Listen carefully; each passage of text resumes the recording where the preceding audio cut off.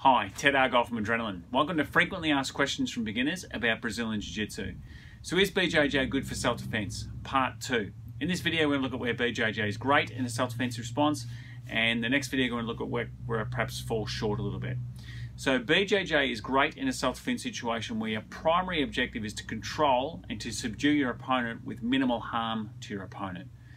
Now it is true in Jiu-Jitsu we do learn chokes and we do learn joint manipulations, which means we can render a person unconscious, or we do learn how to break and dislocate limbs, but excluding those two tools, Jiu-Jitsu is all about control.